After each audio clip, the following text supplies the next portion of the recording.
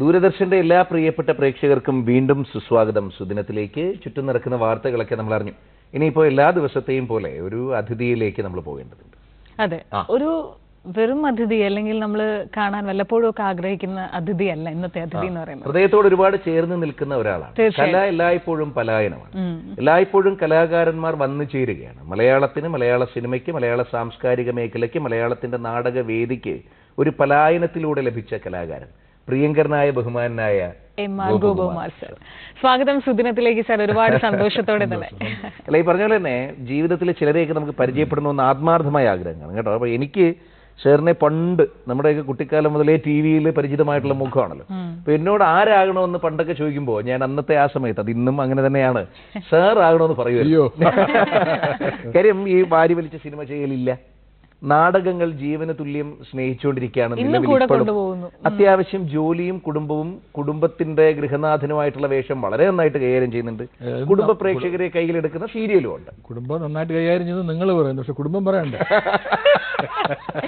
അതുകൊണ്ട് തന്നെ ശരിക്കും പറഞ്ഞാൽ ഒരു കലാകാരൻ എങ്ങനെയൊക്കെ ആകണം എന്നതിന്റെ ഒരു ഉദാത്ത ഉദാഹരണം കൂടിയാണ് സർ.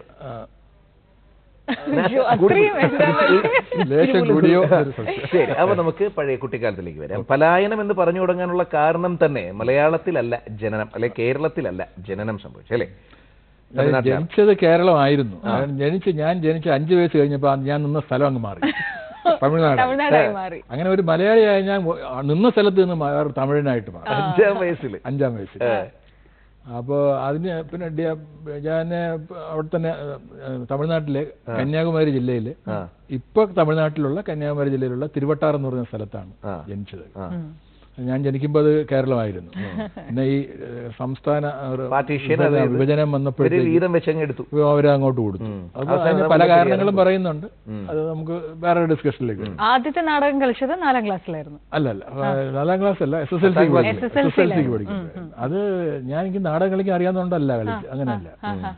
എന്റെ അച്ഛൻ ആ സ്കൂളിൽ, ഞാൻ പഠിച്ചത് കമുകറയുടെ സ്കൂളിലാണ്, കമുകറ പുരുഷോത്തമൻ അദ്ദേഹത്തിന്റെ സ്കൂളിലാണ് പഠിച്ചത്. മാനേജ്മെന്റ് സ്കൂളാണ്. അപ്പോൾ എൻ്റെ അച്ഛൻ അവിടുത്തെ അധ്യാപകനായിരുന്നു. അപ്പോൾ അവിടുത്തെ ആനുവൽ ഡേക്കുള്ള നാടകങ്ങൾ ചിട്ടപ്പെടുത്തുന്ന കൂട്ടത്തിൽ അച്ഛനും ഉണ്ടായിരുന്നു, ഒരു ഡയറക്ടർ എന്നുള്ള സ്ഥാനത്ത്. അപ്പോൾ ഞാൻ എൻ്റെ അവസാനത്തെ വർഷമാണ്, SSLC അല്ലേ, അത് കഴിഞ്ഞാൽ പിന്നെ ആ സ്കൂൾ വിടുകയാണ്. അപ്പോൾ ആ വർഷത്തെ നാടകത്തിൽ എന്നെയും കൂടെ ഉൾപ്പെടുത്താതിരുന്ന മോശമല്ലേ? അതെ, അച്ഛന് പേരുദോഷം വരുമല്ലോ, അതുകൊണ്ട് എന്നെയും കൂടെ അങ്ങ് ഉൾപ്പെടുത്തി. അതൊരു TN ഗോപിനാഥൻ നായരുടെ നാടകമായിരുന്നു, മൃഗം എന്നായിരുന്നു നാടകത്തിന്റെ. അത് മൃഗമായിട്ടാണോ എന്ന് ചോദിച്ചാൽ പ്രധാന കഥാപാത്രമാണോ? പ്രധാന കഥാപാത്രവും ആണ്, ഒരു നായക സ്ഥാനത്തുള്ള കഥാപാത്രമാണ്.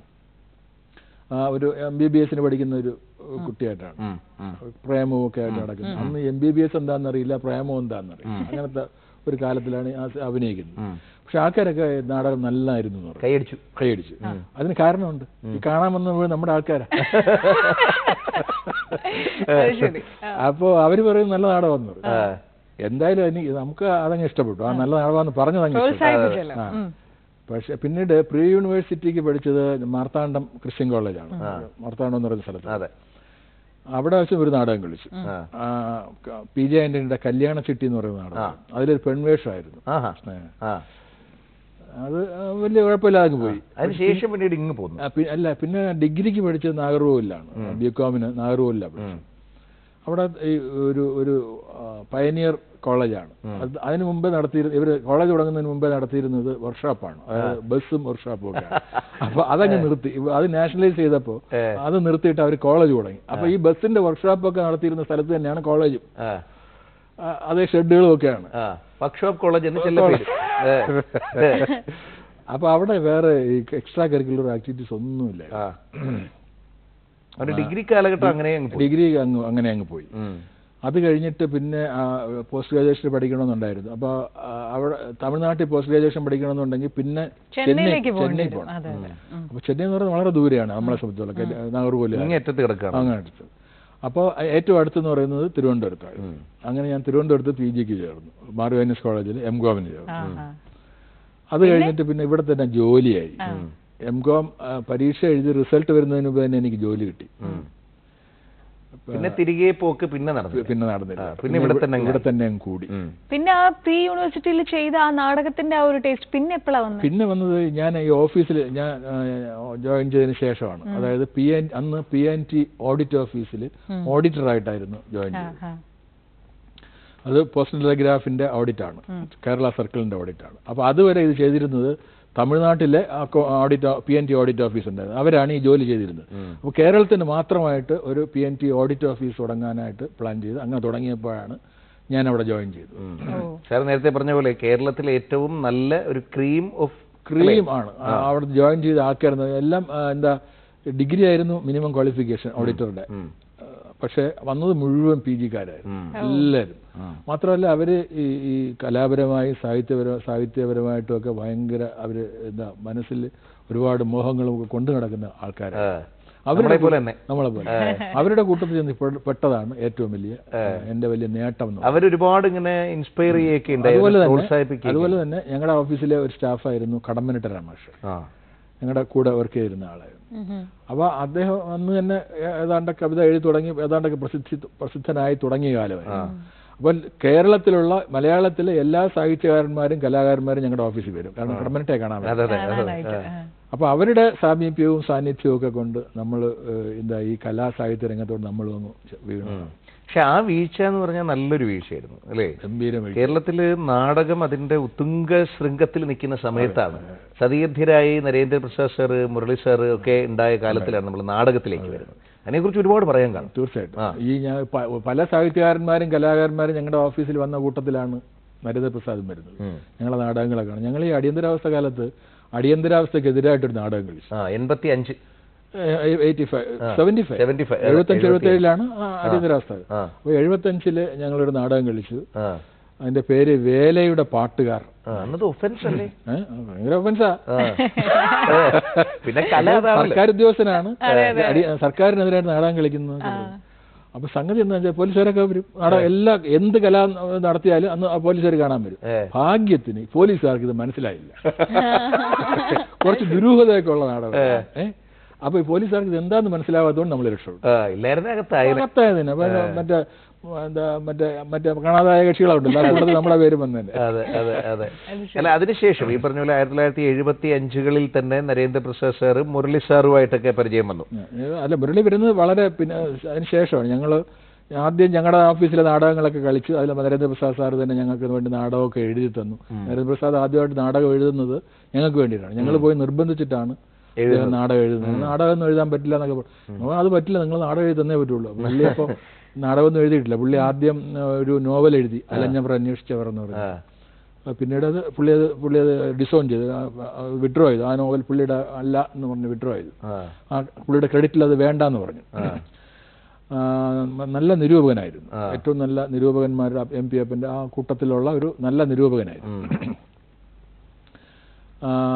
അപ്പോൾ നരേന്ദ്രപ്രസാദിനെ പോലുള്ള അദ്ദേഹം നാടകം എഴുതിയിട്ടില്ല. അപ്പൊ ഞങ്ങൾ നിർബന്ധിച്ചിട്ടാണ് ആദ്യമായിട്ട് നാടകം എഴുതി 3 പ്രഭുക്കന്മാർ. ആ നാടകം എഴുതി തരുന്നത് തന്നെ കൊണ്ട് അലിയാർ സാർ അദ്ദേഹത്തിന്റെ കൊടുത്തയക്കുകയായിരുന്നു. ഇതുകൊണ്ട് ഞങ്ങളുടെ റിക്രിയേഷൻ ക്ലബിന്റെ ഇത് ഞങ്ങളെ ഏൽപ്പിച്ചിട്ട് ഞങ്ങൾക്ക് ഒരു എന്താ ഒരു വിദ്വൽ സദസ്സുണ്ട്. ഈ സദസ്സ് ഈ നാടകങ്ങളും ഇതുപോലെ ചർച്ച ചെയ്യുന്ന കൂട്ടത്തിലാണ്. അപ്പൊ അവരുടെ വിദ്വൽ സദസ്സുണ്ട്, അവിടെ പോയി കൊടുത്ത് അവര് ചർച്ച ചെയ്ത് കൊള്ളാമെന്ന് പറയുന്നതാണെങ്കിൽ മാത്രം ഞാൻ എന്റെ നാടകമെന്ന് പറഞ്ഞാൽ മതി, അല്ലെങ്കിൽ വേറെ ഏതോ അജ്ഞാത നാമാതാവിന്റെ.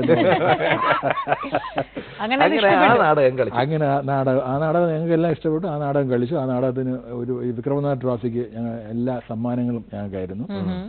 അത് ഒരു തുടക്കമായിരുന്നു, അത് ശരിക്കും തുടക്കമായിരുന്നു. പിന്നീട് അടുത്ത വർഷം നാടകം എഴുതുന്നു ഇര എന്ന് പറയുന്ന നാടകം. ഇര അതും ഇതുപോലെ എല്ലാ സമ്മാനങ്ങളും ഞങ്ങൾക്കായിരുന്നു. പിന്നീട് നാടകം സീരിയസ് ആയി. പിന്നെ നാടകം വളരെ സീരിയസ് ആയി. അപ്പൊ ഞാൻ ഓഫീസിലേക്ക് വേണ്ടി മാത്രം നാടകം കളിച്ചിട്ട് കാര്യമില്ല. അതിന്റെ റീച്ച് വളരെ കുറവാണ്. പിന്നെ അതിന്റെ ഒരുപാട് റെസ്ട്രിക്ഷൻസ് ഉണ്ട്. അതിന്റെ കണക്ക് സൂക്ഷിക്കുക, പിന്നെ അതിന്റെ ഈ പുറത്തുനിന്നുള്ള ആൾക്കാരൊന്നും നമുക്ക് ഉൾപ്പെടുത്താൻ പറ്റില്ല. നമ്മുടെ ഓഫീസിലുള്ള ആൾക്കാർ തന്നെ വേണം. അപ്പൊ അതുകൊണ്ട് അവിടെ നിന്ന് ഓഫീസിന് പുറത്തൊരു നാടക സംഘം ഉണ്ടാക്കുന്നതിനെ കുറിച്ച് ചിന്തിച്ചു.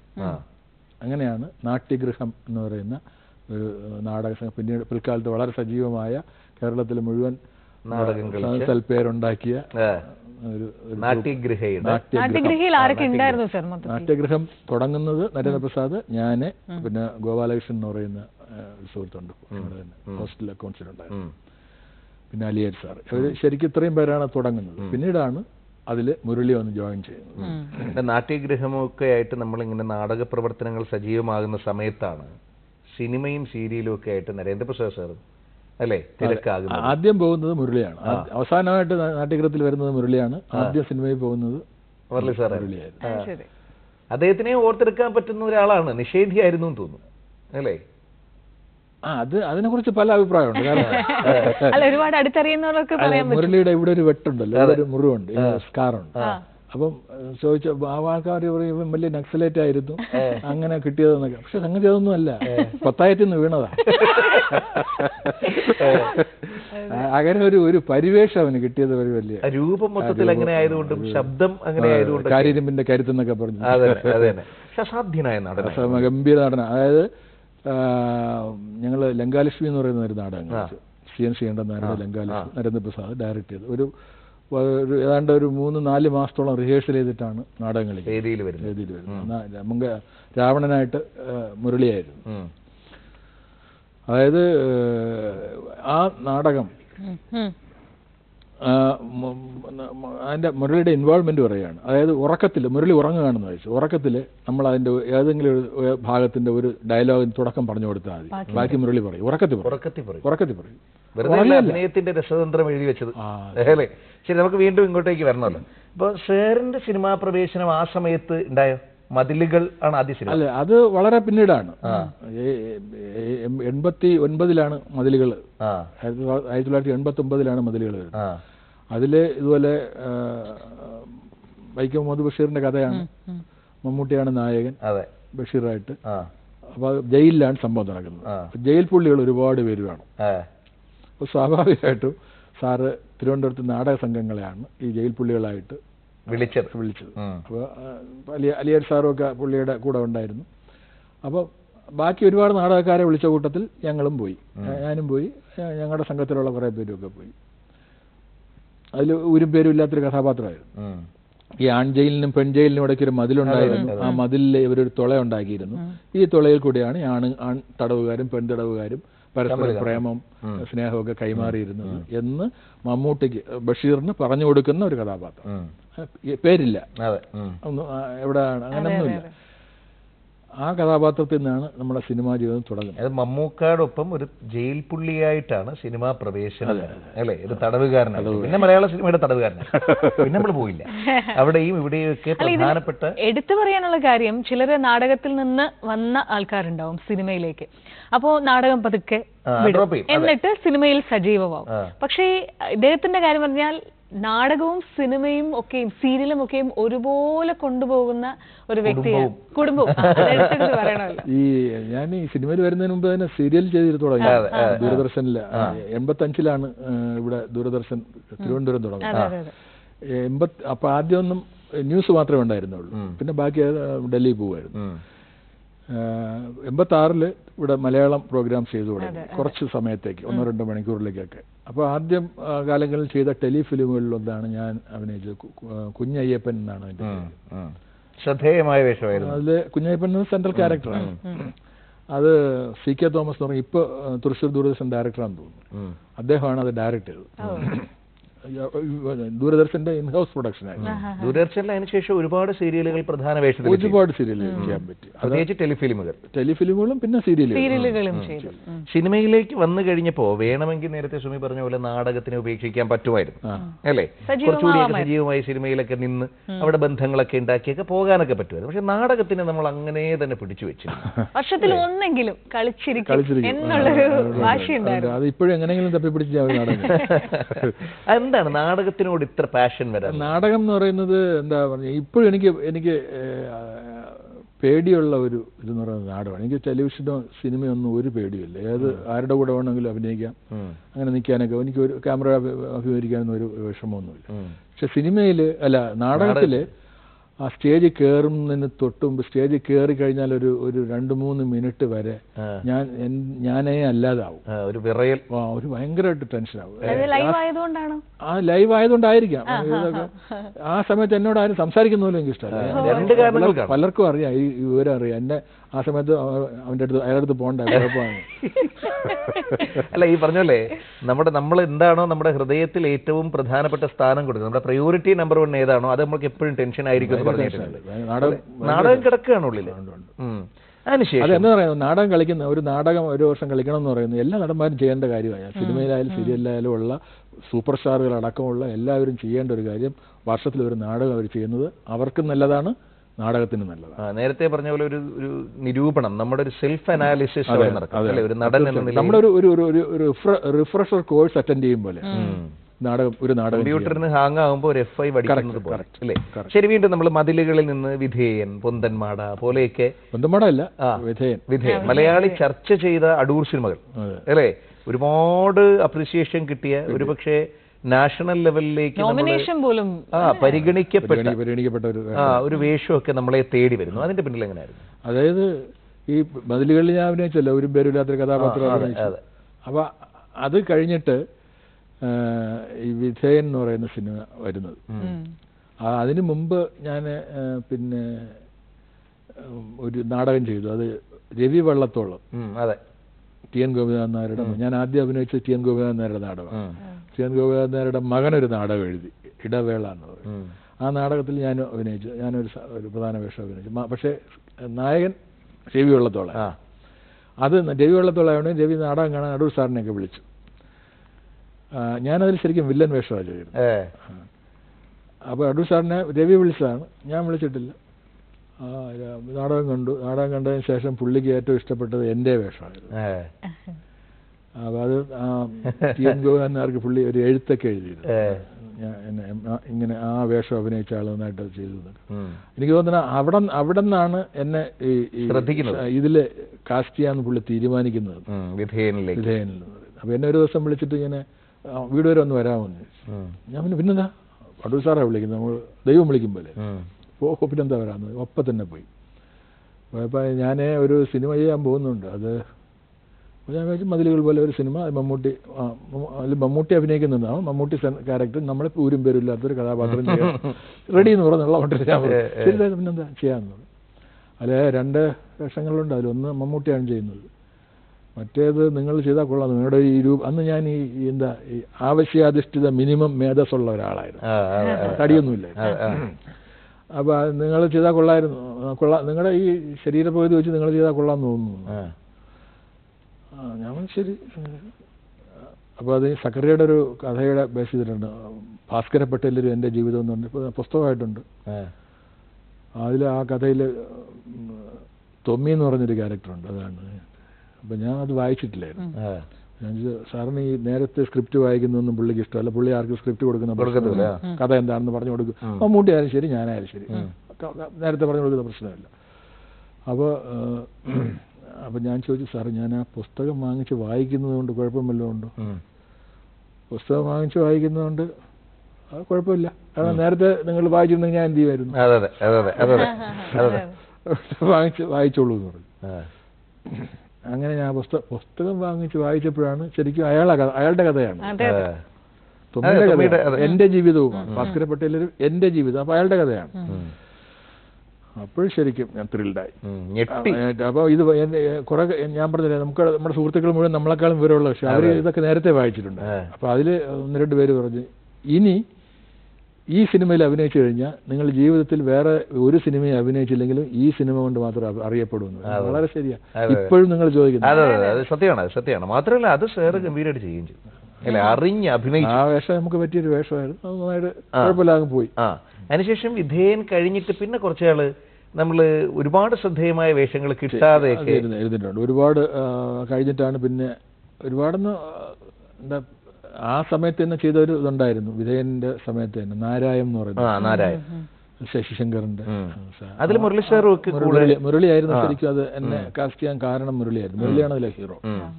അതില് ഉർവശി നായികയുടെ അച്ഛനായിട്ടാണ്. അത് നല്ലൊരു സിനിമയായിരുന്നു, നല്ല സിനിമയായിരുന്നു.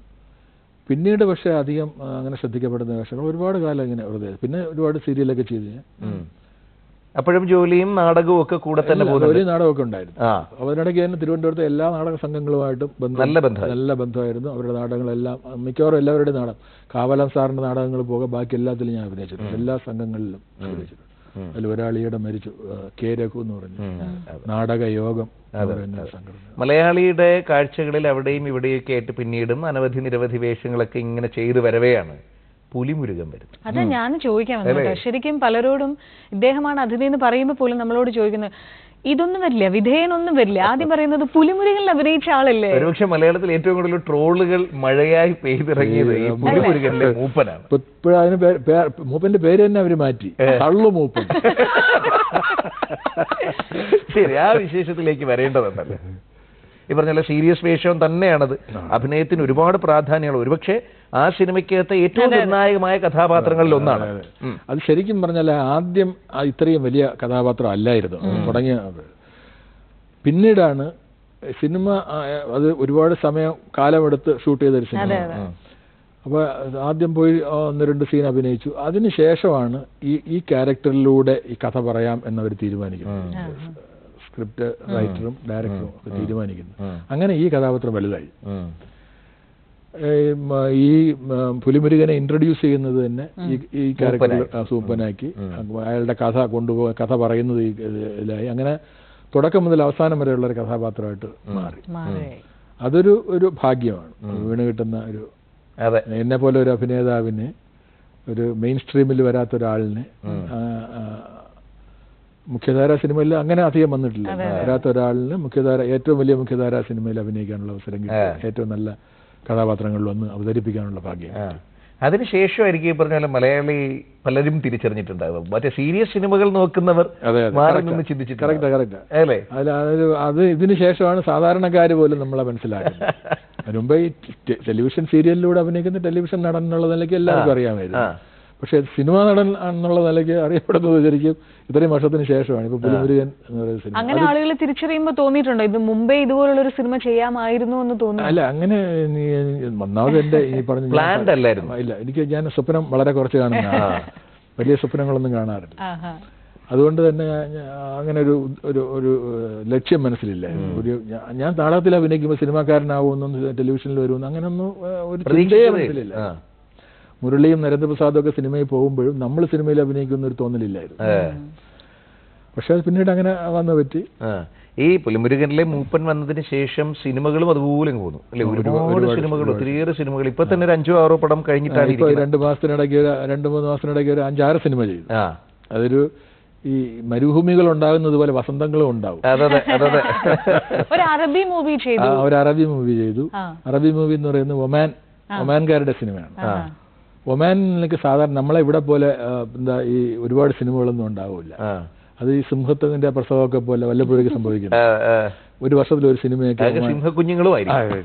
അവരുടെ ഒരു സിനിമയായിരിക്കും, ഒരു വർഷത്തിൽ ഒരു സിനിമയായിരിക്കും. അതായിരിക്കും അവരുടെ ഒഫീഷ്യൽ സിനിമ. അതായിരിക്കും അവരുടെ എല്ലാ ഫെസ്റ്റിവലിനും ഒമാന്റെ സിനിമയായിട്ട് പോകുന്ന ആ സിനിമയായിരിക്കും. തിയേറ്ററിൽ ജനം ഇടിച്ചു കയറി പോപ്കോണും കഴിച്ച് കപ്പലണ്ടിയും കുറിച്ച് കാണുന്ന സിനിമകളല്ല. കാൻ ഫെസ്റ്റിവലിലും ഓസ്കാർ എല്ലാ ഫെസ്റ്റിവലിലും പോകുന്ന സിനിമകളായിരിക്കും അവരുടെ സിനിമ. കാരണം ആ രാജ്യത്തെ പ്രതിനിധീകരിച്ച് ഒരു സിനിമ ഉണ്ടാവുള്ളൂ. ആ സിനിമയാണ്, അങ്ങനെ ഒരു സിനിമയിൽ അഭിനയിക്കാൻ പറ്റി. ഷൂട്ട് കഴിഞ്ഞു, ഡബിങ്ങും കഴിഞ്ഞു. സയാന എന്നാണ് ആ സിനിമയുടെ പേര്. ZAYAN. സയാന പ്രതീക്ഷയുള്ള വേഷവുമാണ്. അതില് മലയാളത്തിലെ എന്റെ ക്യാരക്ടർ മലയാളമാണ്. അത് ഒമാൻകാര് നായകനും നായികയും കേരളത്തിൽ വരുന്നതും അവരൊരു ഒരു അപകടത്തിൽപ്പെടുന്നതും അവരെ രക്ഷിക്കുന്നതും അപ്പോൾ മലയാളത്തിലുള്ളതിൽ ഏറ്റവും വലിയ ക്യാരക്ടർ എൻ്റെ തന്നെയാണ്. നല്ല ക്യാരക്ടറാണ്, നന്നായിട്ട് കുഴപ്പമില്ലാതെ ചെയ്തിട്ടുണ്ട്. ആ വിശ്വാസം ഒരു നാടകക്കാരന് മാത്രമേ ഉണ്ടാവുള്ളൂ. അതുകൊണ്ട് തന്നെ ചോദിക്കാമല്ലോ, നമ്മൾ ഇത്രയും സിനിമകൾ ചെയ്തു, ഞങ്ങൾ ഒരുപാട് പേരോട് ഈ ചോദ്യം ചോദിച്ചിട്ടുണ്ട്, സിനിമയിൽ ചെയ്ത ഏറ്റവും നല്ല ക്യാരക്ടർ ഏതാ, ഏറ്റവും ഇഷ്ടമുള്ള ഏതാന്നൊക്കെ. ഇത്രയും നാടകങ്ങളിൽ മനസ്സിൽ നിന്ന് മായാതെ നിൽക്കുന്ന ഏത് കഥാപാത്രമാണുള്ളത്? പറഞ്ഞ പോലെ നാടകങ്ങൾ ഞാൻ ഒരുപാട് ചെയ്തിട്ടുണ്ട്. അതിൽ പ്രധാനപ്പെട്ട പറയുമ്പോൾ ഒരുപാട് വരും. നരേന്ദ്രപ്രസാദിന്റെ തന്നെ മാർത്താണ്ഡവർമ്മ എങ്ങനെ രക്ഷപ്പെട്ടു എന്നൊരു നാടകം, ചർച്ച ചെയ്യപ്പെട്ട നാടകം. അന്നത്തെ വളരെ നല്ല നാടകമാണ്. അതിൽ ദൈവമായിട്ടായിരുന്നു, ദൈവമായിട്ട് രംഗത്ത് വരികയാണ്, അശരീരിയല്ല. അശരീരിയല്ല, ദൈവം അതിലൊരു കഥാപാത്രമാണ്. ഒരു അമ്പലമാണ്, അമ്പലത്തിൽ അതിനകത്ത് കിടക്കുന്ന സംഭവമാണ്. പൂജാരിയുണ്ട്, ദൈവമുണ്ട്, രാജാവുണ്ട്. അപ്പൊ ഈ ദൈവം പൂജാരിയുമായിട്ടും രാജാവുമായിട്ടും ഒക്കെ കമ്മ്യൂണിക്കേറ്റ് ചെയ്യുന്നു. അങ്ങനെ ഒരു അപ്പൊ അത് ആ നാടകം ചെയ്തത് ഒരു നമ്മുടെ സംഭാഷണ രീതി എന്ന് പറയുന്നത് ഒരു ചാക്യാരുടെ സംഭാഷണ ഡയലോഗ്. പ്രിയമുള്ള മനുഷ്യരെ